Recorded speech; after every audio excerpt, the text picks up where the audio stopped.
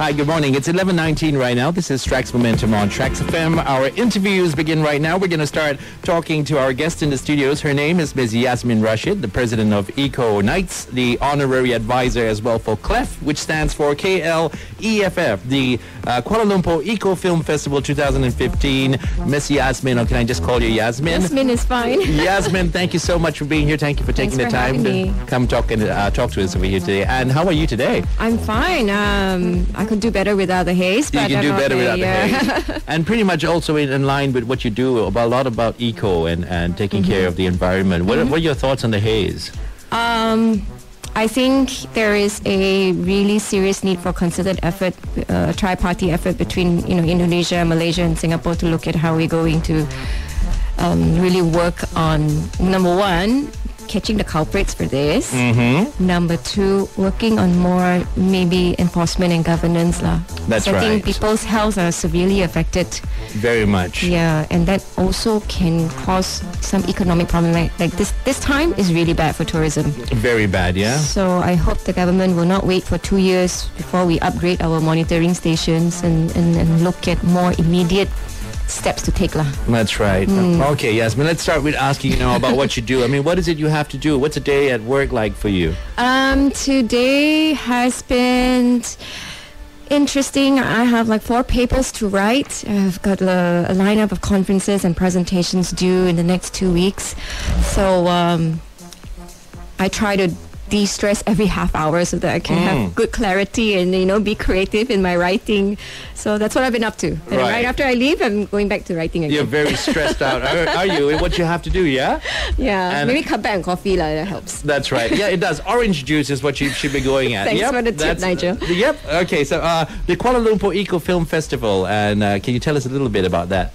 Well, it is what it is, a film festival, but it has an environment-specific theme. Festival that was conceptualized by Eco Nights in 2008. And after 8 years, the festival aims to basically try to get more Malaysians to come and learn about little things they can do at home or in the office, to start changing the way we live a little bit. Looking at maybe greener ways of consumption of products. Number two, maybe better management of your household so you can live a little bit healthier, chemical-free maybe. How are you sure about what you're buying for your family to eat? So a lot of times environment or green or eco is not just about planting that tree or recycling. A lot of it has to do with how we lead our daily lives. And the Eco Nights are very concerned about this, yeah? Maybe for the benefit of those who don't know about Eco Nights, tell us about Eco Nights. We're a NGO, environmental NGO, registered with Registrar of Societies. We're about 10 years old. And the bulk of the work we do, we have 4 pillars. The first is education and awareness. So we work closely with ministries. Number 2 is community development and empowerment. So we do have some projects in rural areas with Orang Aslis to look at how do we best provide positive interventions in their life without disrupting their existing livelihood. Okay. But work on more making it more sustainable for them. So it was quite shocking. There are a lot of communities, even though we are going to be developed in 5 years' time, so to speak. There's still many communities that don't enjoy the basic facilities we have around here, water, energy, healthcare, and all that. That's true. So we work in this segment as well, together with the communities. So it's not like we go in there and tell them we know what's best for you, but we go in there, engage them, and collectively together work on what's best for their community. And how's it going? How's it been going so far? It's got its ups and downs and challenges. For one, a lot of it points back to enforcement authorities, legal issues like land rights and all that. So it's quite challenging, especially when you're kind of it seems like most days we're playing the role of a mediator, trying to improve the lives of marginalized communities, but many of the times we really have to knock on doors of authorities as well. So right now there's a big dichotomy between these two parties, and but we strive. Every year we try different techniques to either educate. I mean, I guess certain government agencies also need to be educated because we're more on the ground.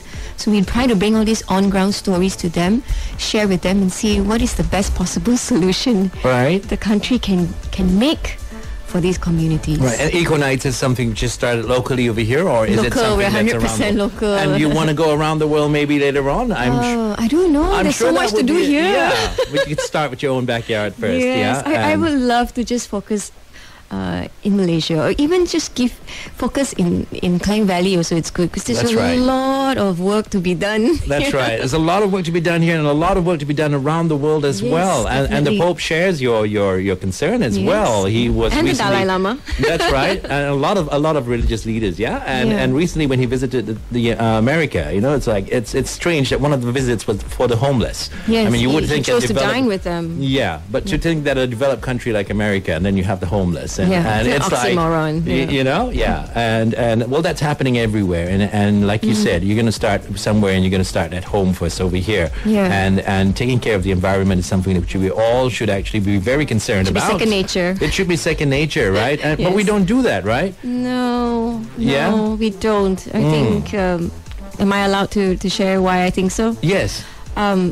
I think we've kind of lost track of how important it is to instill this in our education system and all that. I no matter what naysayers say to me, I still feel that you really have to drill this through from preschool age right up to, university or even high school age.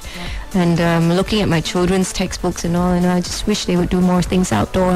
I wish we could just look at how every subject matter that we study in school drives towards living a better life, quality life, sustainably. Like I said, it's not just about protecting a tree or an animal. That's right. It's really about how we look at our actions. Do we know what our actions generate out there? Yes, or we're just going to leave it for somebody else to worry about, right? Like, for example, something that happened over here this morning, there was a little flooding that happened in Angkasapuri, and that was because, this is just people and their mindsets and the way they go about. But, we had a water problem over here. There was no water in Angkasapuri for about 2 or 3 days, and now that the water's come back, somebody had left the tap on, and like you turn the tap on and you can't get any water, and then you just leave it open. And when the water does come back, what happens is you get that whole gush of water coming out, right? And we have Virginia Kennedy outside the doors over there, Mr. Barrett, sir. She seems to be having a problem coming in the door. So yeah, okay, she'll be in a bit from now. So lots of film people over here today. But as I was saying, that whole little bit about people just not wanting to take that concern. And you mentioned that your kids, as young as they are, and they go to school, do you think that some of the emphasis has been too much on exams for them at that early age? Definitely. Not just exams. I mean, just looking at the subjects you're tested on. I mean, my daughter just went through UPSR last year, and it's math, English, science, Bahasa, 2 papers in Bahasa. There's nothing that tests your creativity, except for writing, maybe. So it's quite frustrating. I mean, not all kids are all science driven or only excel in these 5 subject matters. You got to look at other areas which children can excel well in as well. Right, that's true. So a lot of times we just are concerned with their results and stuff, and then like in Japan, I was told that in Japan that they start at a very early age when they go to school. The first things they got to do is they learn about about respect, about proper care of the environment, about taking care of nature, and all those things before they are actually concerned about exams. Yeah, I also heard that the typical Japanese person will not like pour cooking oil down the drain, store it and make their own candles. I mean, I think to transform our Malaysian society to that level, you really got to drill it through from education, and people don't change overnight, They don't. So this of efforts, right? So if the government is embarking on, say, a communication campaign or whatever campaign on this, it has to be long term. It cannot be just term of a minister. It's just not gonna No. It's just not going to materialize like ministers come and go, but education system molds the minds of our young generation. That's so we really right. need to look in the interest of our younger generation. Very, very true. and you hope to reach a lot of people through your messages and your Yeah, films. we hope so. I mean, we're very grassroots. For Kuala Lumpur Eco Film Fest, it's a very grassroots festival. And if you look at who we partner with or so, we're not extremely commercial in that sense. You know, there's no tickets involved. Everyone just walks in free. And that's the way I like it. I think a festival should be made accessible for people. And Free is the way a lot of people like it. Yeah, but sometimes when Magic it's word, free, also they don't come. Even though it's free, yeah? Well, Yeah. it can't be too free, maybe, you know? Yeah. Yeah. But I mean, at the end of the day, we just hope that this festival will be just a one-stop center for anyone who's looking to be inspired or empowered to do something green in their daily lives. Green in their daily lives. And how are Malaysians responding to this whole green concept? I'm going to draw the parameters to the festival. I'm actually quite happy. In the last 3-4 years, we've seen a change in the demographics. More young people are coming. Like yesterday, I was talking to an officer who was addressing volunteers, and we have volunteers that are coming from out of town just to be part of this festival, and then they're all 25 years and below. So I hope this is a sign that the younger generation is more interested. Yes. If they find this exciting and worth coming from distances that far, I hope we're doing the right thing. I'm sure you are. Yeah. Well, we'll tell them about some of the things they can expect when they get there.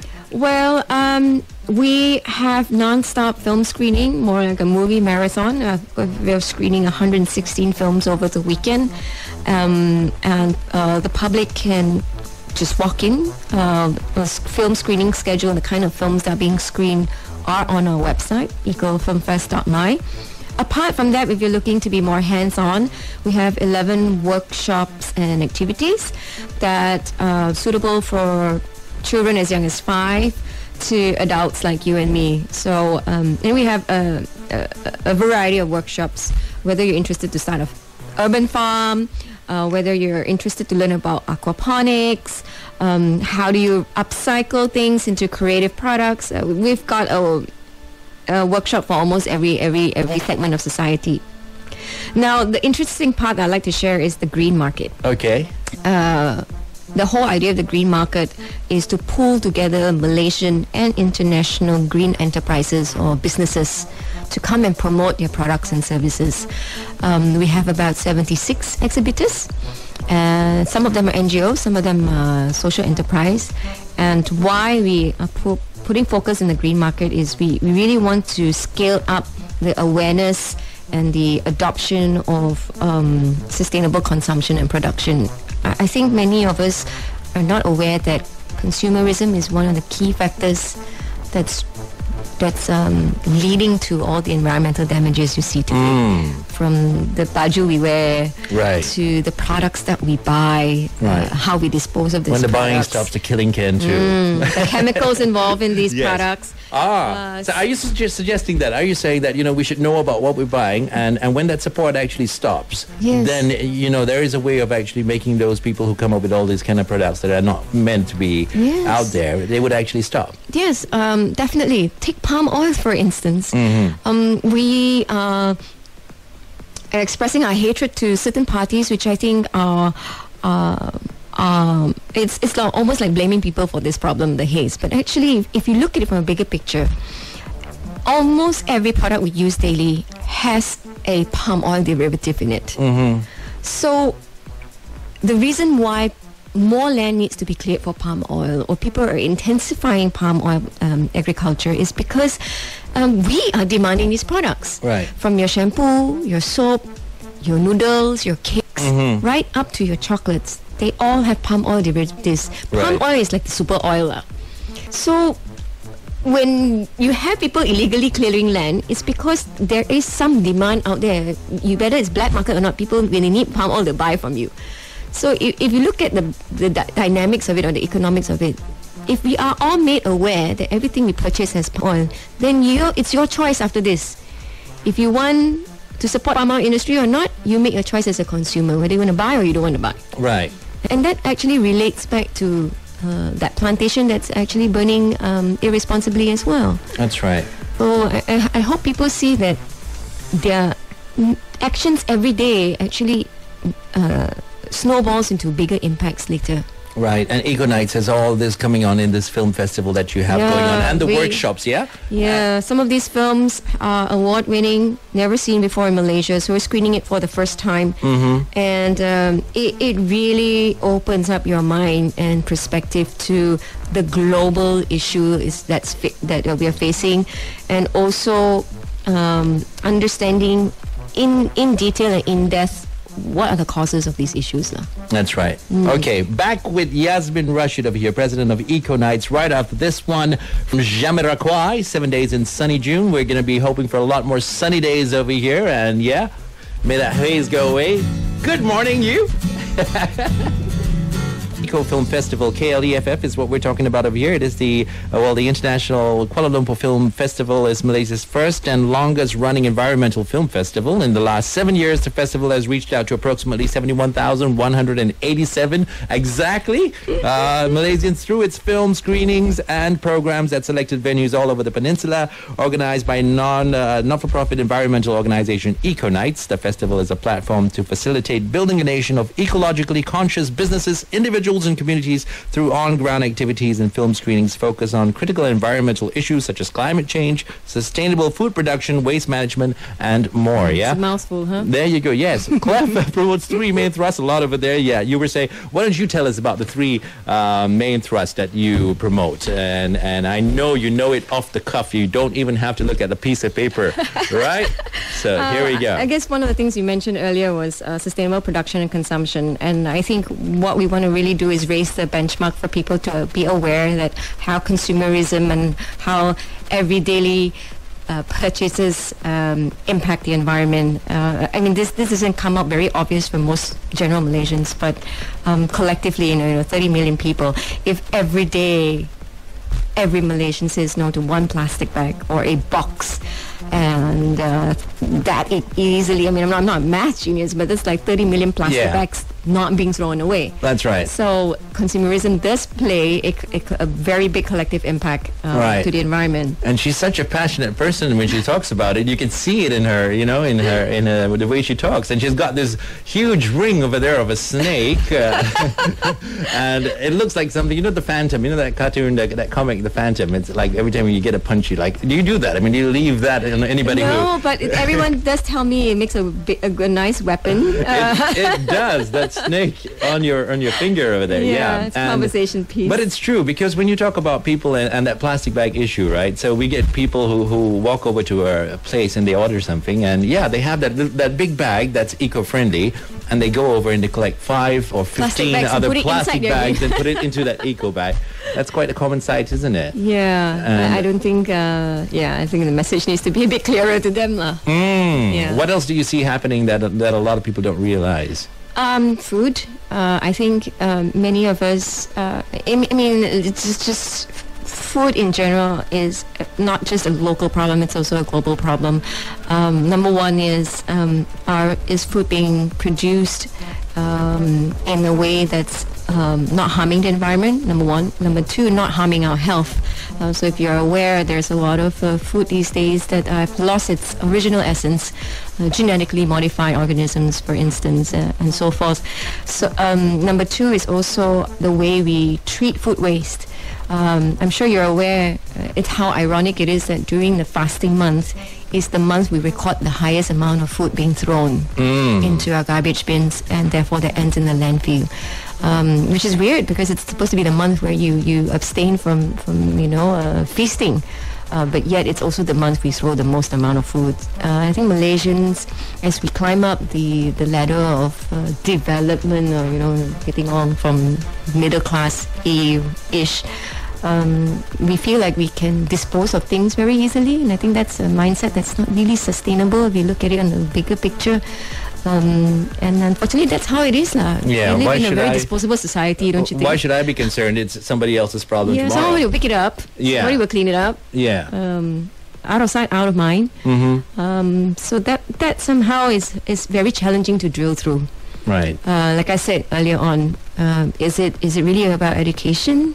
Can education transform our mindsets, or do we have to wait for a crisis to come before we start pulling our act together? By then it'll be too late. Yeah. But we seem to be option B, the latter, because we normally are more reactive. Yes. In times of crisis, but we may not see the bigger picture of all the importance of long-term planning and looking at identifying variables that make a difference to the country. So that really needs to have a serious look at. Seriously, yes. Yeah. And some of the films that are going to be screened, you mentioned some just now. Well, The Thrust, you stopped at Trust, your first one. Your second, your two others that you didn't get into? I like this film from France called Banking Nature. It Banking really talks Nature. about trade agreements and impact of trade agreements, which Malaysia might sign one soon with the US, on losing the natural resources of the country. Because I think the capitalist today, there's only so much you can do in terms of industry and products and marketing.